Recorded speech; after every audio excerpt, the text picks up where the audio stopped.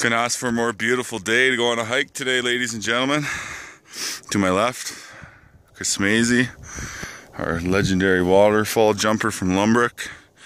Then you have the Crow's Nest Pass there to the right.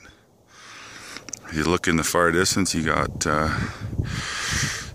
Crow's Nest Mountain, Seven Sisters, Window Mountain. To the right here, there's a tragedy. The town of Frank, I think it was goes back around 100 years.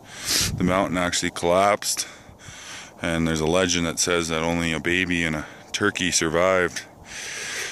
It's pretty crazy to be right on this edge here.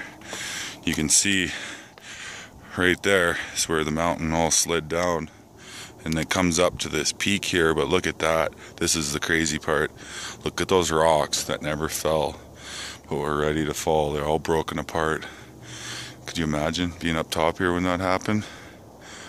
Pretty sure you would have pretty shit yourself. Definitely. Beautiful sight. Really sketchy where I'm at right now. I'm on the edge of a cliff that goes right down on it. Pretty cool. You don't get to see views like this every day in the world. And if you look that way, that's home towards Lethbridge. Hit the prairies, boy. It's beautiful.